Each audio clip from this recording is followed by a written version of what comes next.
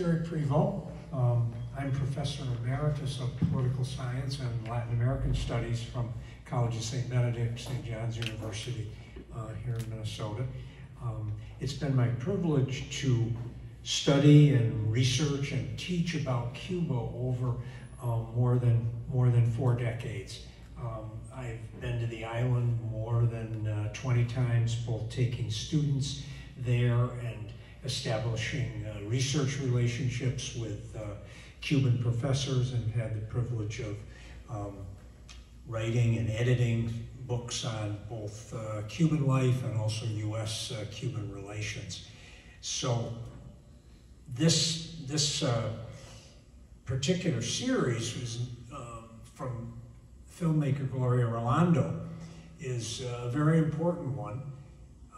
She undertook this after completing a particularly important trilogy a few years back on some very painful events of Cuban history from the Republican period, from the year of 1912, when there were some very race-oriented massacres that happened against Cubans of African heritage, events that had sort of been buried by the authorities at the time and not really even studied after the revolution. And she made it her mission to tell those stories and to produce a trilogy of wonderful films on it. We had the opportunity in our Minnesota Cuba Committee annual film festival to show those. This project emerged later. I think you can tell, you know, Gloria is in the film several times as she's and narrates parts of it. She was motivated to do this particular series because I think, as you picked up, it was her mother was educated by the Oblates. I think I picked up that she was educated in the night school of the Oblates rather than in the grade school.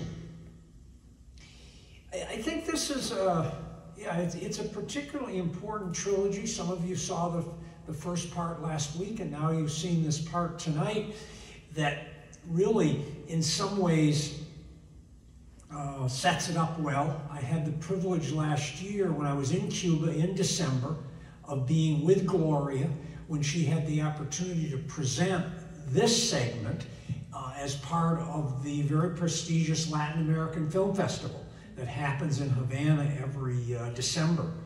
And at that event, I had the opportunity to meet many of the women who were in the film, who are the graduates of the Oblate schools, who went on to wonderful careers post-revolution, especially in education, but in many other fields after their training by the Oblate Sisters when they were young, and especially this group with people that would have been in those schools in the 30s, 40s, and 50s.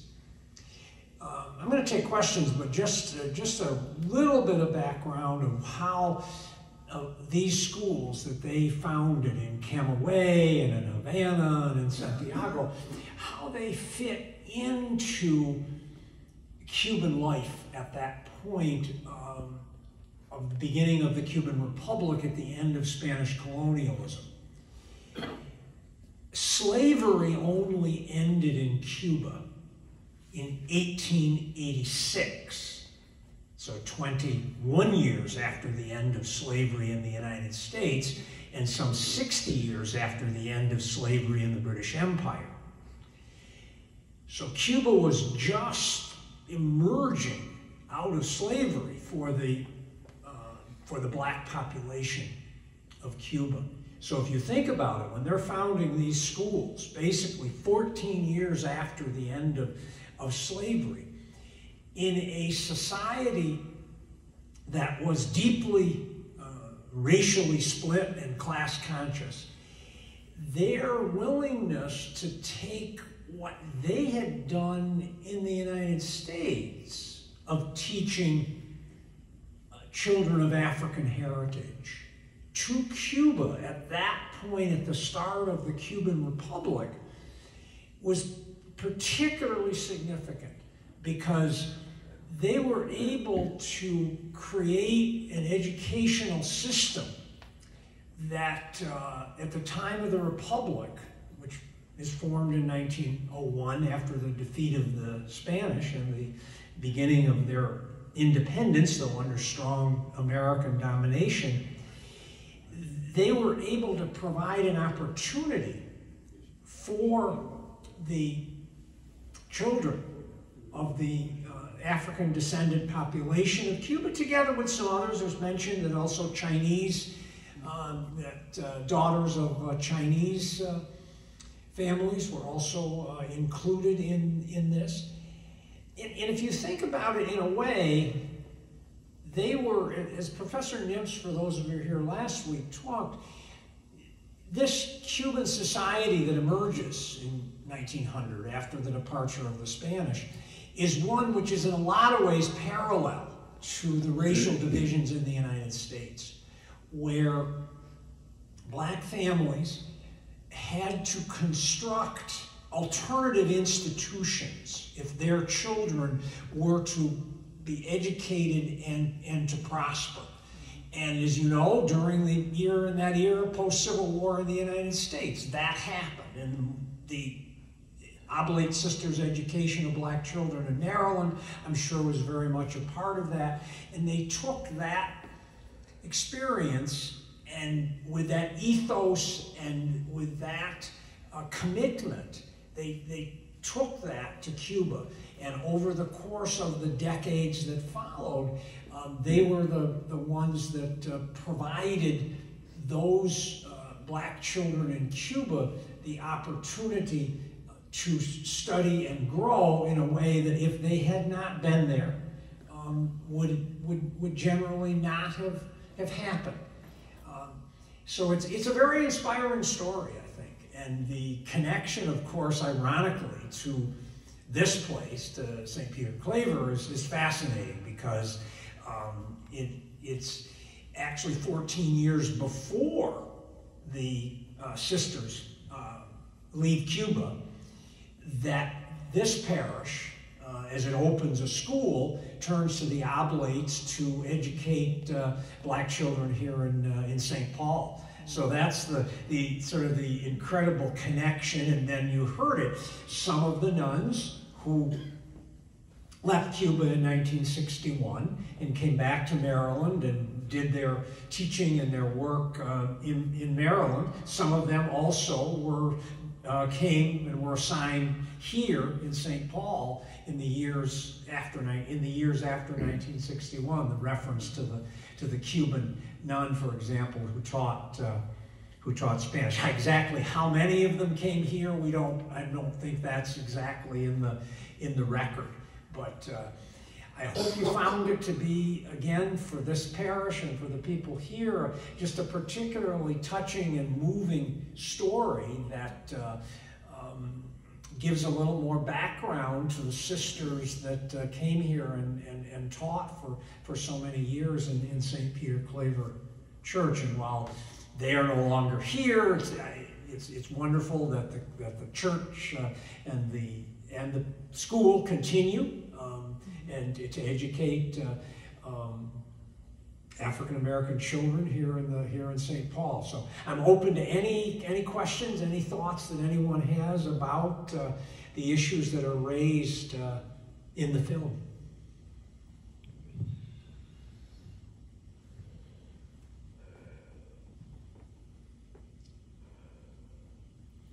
Yes. Did most of the sisters come back to the United States, to Baltimore? Did some stay? A small number. My understanding is that a small number of them, I think maybe 3 or 4 or 5, chose to leave the order and to stay in Cuba. Exactly how well documented that is, that's probably documented in the archives of the order, because they obviously, if someone is leaving the order, that is marked and noted. But the great majority did, because of their religious vocation, they decided to to stay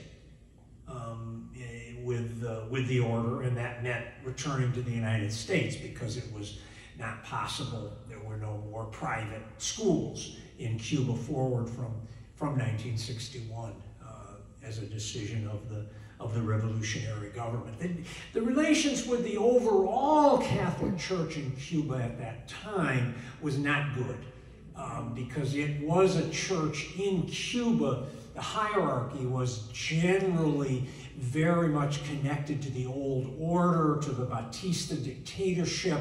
Many of the priests were from Spain, and very much from Spain. That meant you're talking about the era of Francisco Franco, the dictator.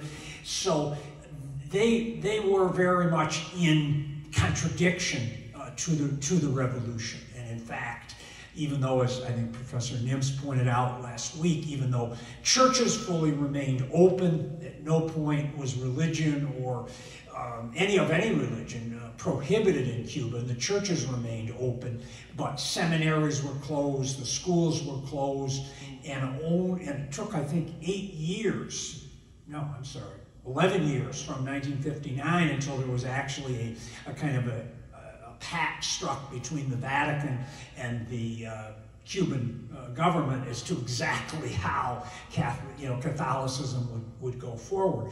Religious orders, as was pointed out, that did work other than education in the health system or in social work, some of those stayed in Cuba, and others have gone back.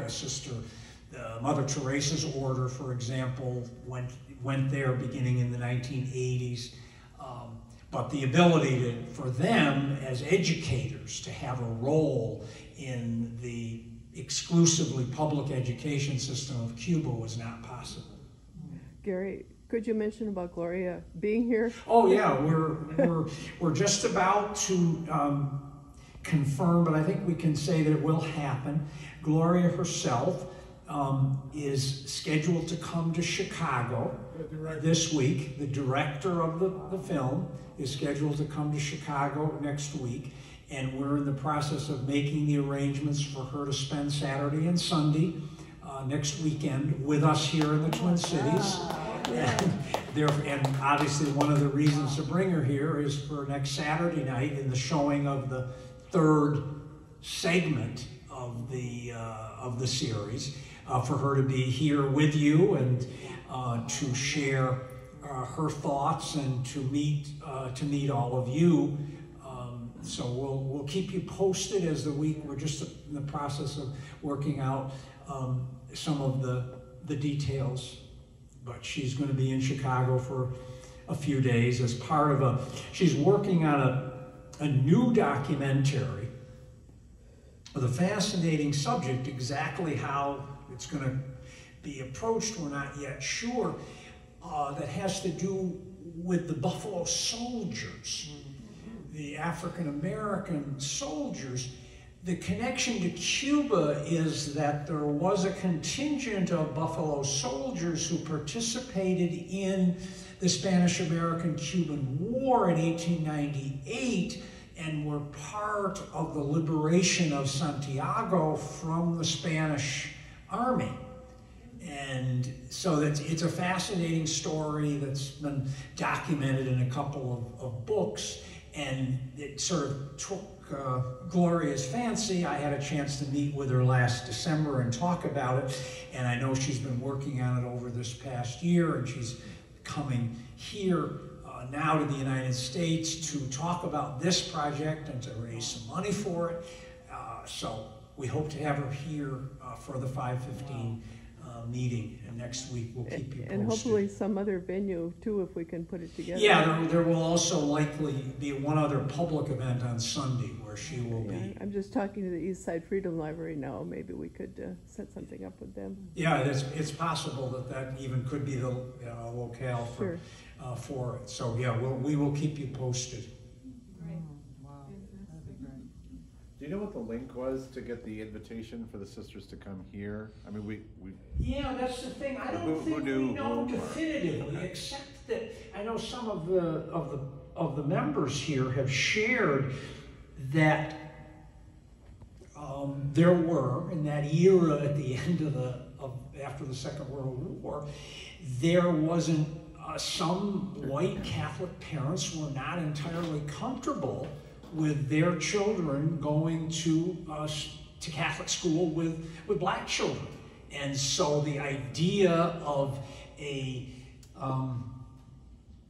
new school connected to this parish, which obviously had been in existence as an African-American parish, was raised. And exactly why the Oblates, because I gather in the conversation with you that there might have been a couple of other orders of black nuns in the United States that might have been turned to, but why they, particularly turned to the Oblates, I'm not sure. But I think the fact that it was an order of black nuns was clearly a part of the motivation and the idea of creating the school here at St. Peter Claver in 1947. And they were willing to take it on, even though they did still at that point in 1947. They obviously were going very strong in Cuba with many different schools there. I don't know the whole picture of how many different schools they had beyond their academy in Baltimore. I'm not as familiar with all of that. You said New Orleans too? They were? New Orleans, another, they did have And I think what Father Kevin was telling me, that they were also at, is it St. Leonard's? In North Minneapolis? In North Minneapolis? at which school in North Minneapolis? St. Millard, Fort Maurice. South Minneapolis. South Minneapolis? Oh. South, yeah. St. Leonard's, right? Yeah, it's where, Fort that. Laverne Williams Yeah, went to. Fort- I'm not sure where No, it is. Clinton. It's in South South Minneapolis, okay. Because he was telling me that, and he had some Cuban parishioners. Were there oblates there? He said there were, Oh, okay. Oh, yeah, but I told him about this. He Yeah. said that Did they, the question, did they live in a convent on the there. grounds here? Yeah, Yeah. right next door. Yeah, Yeah, yeah. there's another building on there. But it's possible that they also, from that convent, might have done service at other schools in the Twin Cities. That again, we came at this more knowing the Cuba side of the story, and in the process, we've learned more, about their presence here. Our organization, the Minnesota Cuba Committee, we did some programming here probably 15, 20 years ago, but it wasn't at that time with any knowledge or connection to the Oblates or that, because by that time they had moved on. They were no longer connected to the church, so we didn't really know that history until Gloria unearthed it with her film, and then making the connection here as we thought of a place. I know it happened. Franklin actually approached, we were trying to get this film shown potentially at St. Kate's, and actually the people he contacted there suggested, well, I think this would be the best locale to do it, though I still think it would be valuable to potentially show it also to the students at St. Kate's. That's where I heard to call you. That's how I got in touch with you, from little sister Sharon. Yeah, from the sisters at St. Kate's, right? It's Right. interesting that you were, around the time the Oblates came in the late 40s, and then the black migration. I mean, that's from the South. That's how my parents got here. My mother came here in 1948 for opportunity for employment. Sure. And I'm just thinking historically, that movement of African Americans from the South to the North to find work, to find employment, livelihood. My father came in about 46. And I'm just, right now when you were saying as the nuns came, and then I was just relating that to my parents moving here at the same time, which they both converted to Catholicism and raised all 6 of us Catholic. That's how I got here. But I was just hearing I could just feel the movement of that migration, and then the Oblates were coming here. It just kind of hit me all at the same time.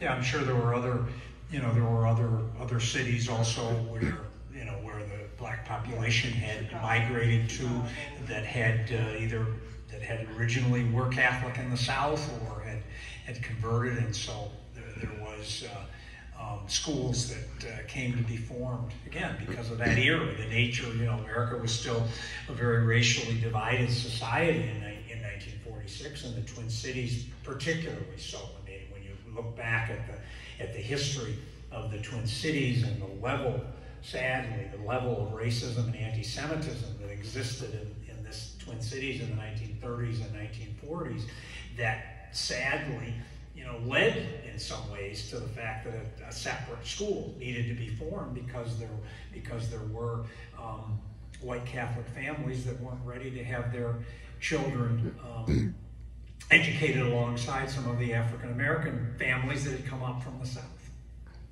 It's part of the history. And in the case of Cuba, again, the republic that was formed in 1900, independent of the Spanish, yes, but still primarily led by the same families that had collaborated with and lived with Spanish colonialism and had been privileged under it.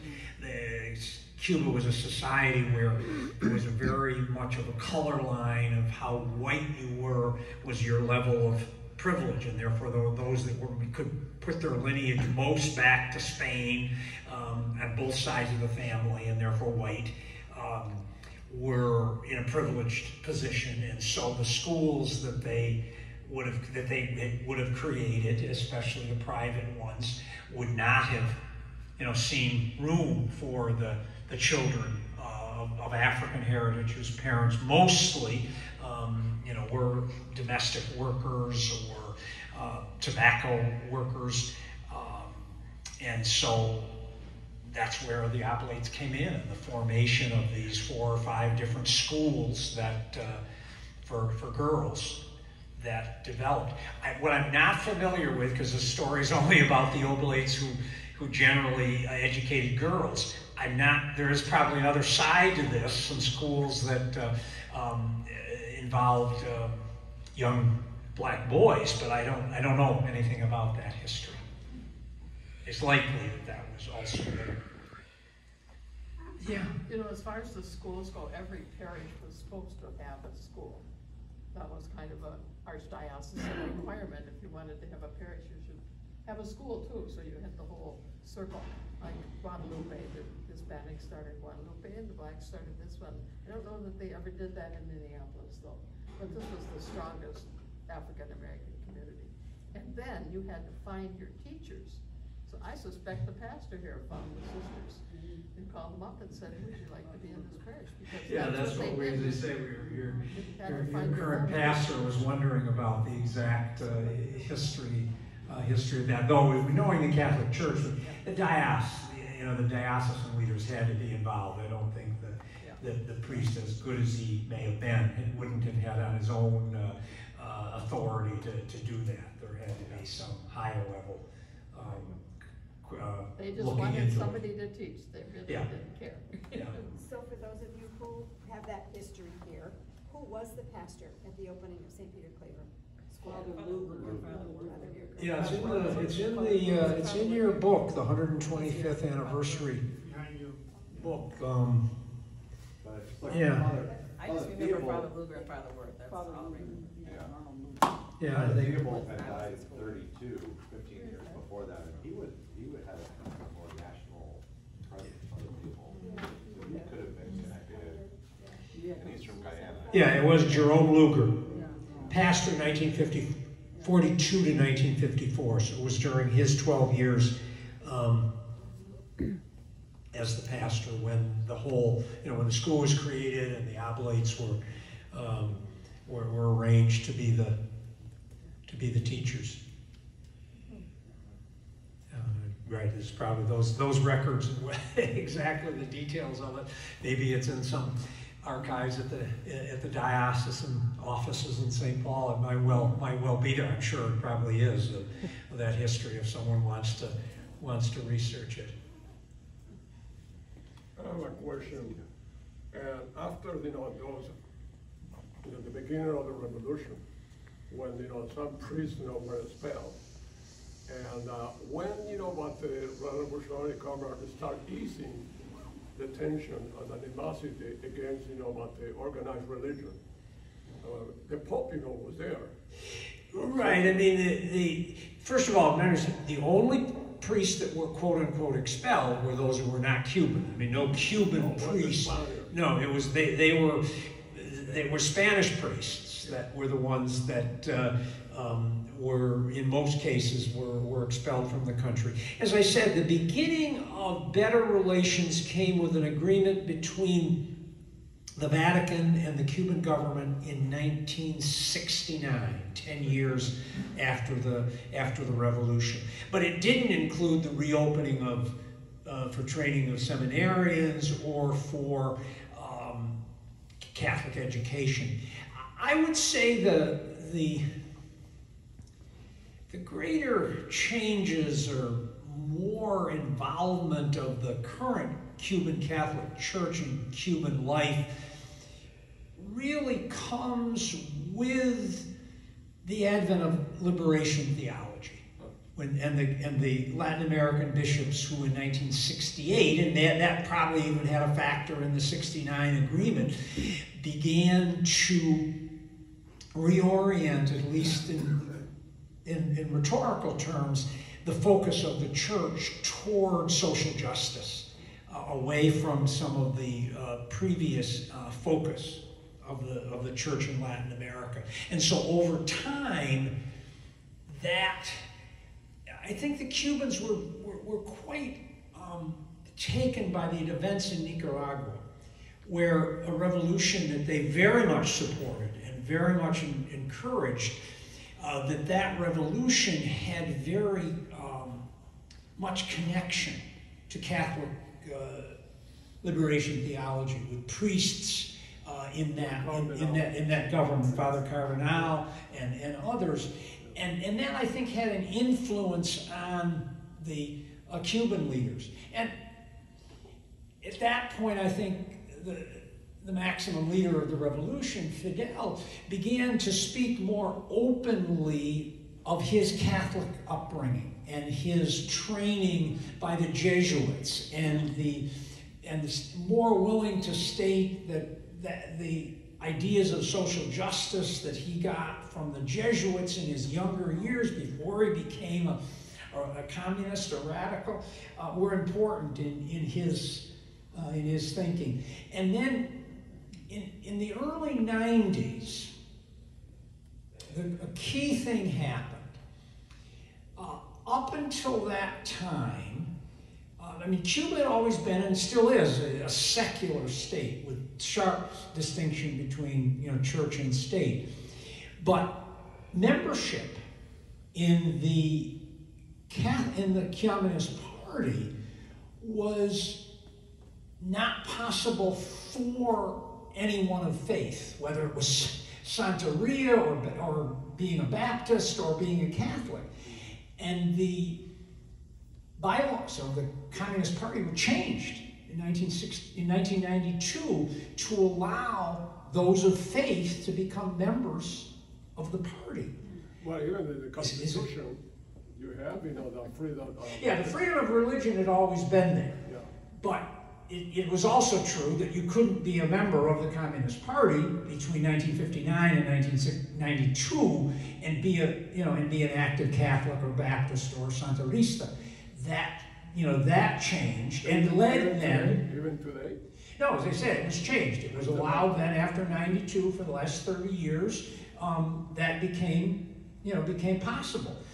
And obviously some that had those faiths did become members of the party. And then those openness, I think, led to the fact that you had the papal visits, both Pope John Paul and Pope Benedict both made, you know, public trips to Cuba, where, like, you know, in a sense, they were treated like in the other places where the Pope has gone, where there were huge public masses, where the government encouraged people, not just Catholics, but you know, all Cubans to come and to greet the popes. And so the success of those visits, 1998, and then I forget the date of Pope Benedict's visit. Those, you know, again, those improved the relationship between the government and the Catholic Church. But, you know, again, as I say, there still remains the tension that there is not religious education in Cuba. Cuba does remain entirely, there's no private education in Cuba. It's not something that's given to any religious order, to whether they're Baptist or evangelical or Catholic, or, you know, there's only public education in Cuba. But the relations between the church and the government have definitely been better, and the church has served at certain moments in the last 20 years, sometimes negotiating between the government for the release of people who have been run afoul of Cuban law with their political attitudes, and have been, there are the arrangements for them to go into exile or be released from prison, has been facilitated by the Roman Catholic Church. And the opening, sadly as it was, short in 2015-16 between our two governments, the Vatican was very involved, along with the Canadian government, in brokering that agreement between the Obama administration and the government of Raul Castro. So, yeah, there's definitely a greater accommodation than there once was. Also, the negotiation of the release of the last of Cuban 5, and exchange of that. Yes, yeah, the whole, right. That was part of the opening and the release of the Cuban 5, and then taking back to the United States of the American contractor Alan Gross, right? The Cuban, right? The Cuban communist, the Cuban Catholic Church was very involved in that. Any other questions, observations? We very much look forward to next Saturday night, the third of our trilogy, and to having Gloria here as soon as we have it absolutely secured. Franklin will send an email that probably will be by tomorrow to let you know that she is going to be here, and we look forward to having that exchange. Another local Cuban, Ofunshi, who is a priest of Santeria, will be here, and with to share his thoughts and experiences alongside of Gloria. So, well, thank you very much. Okay, thank you.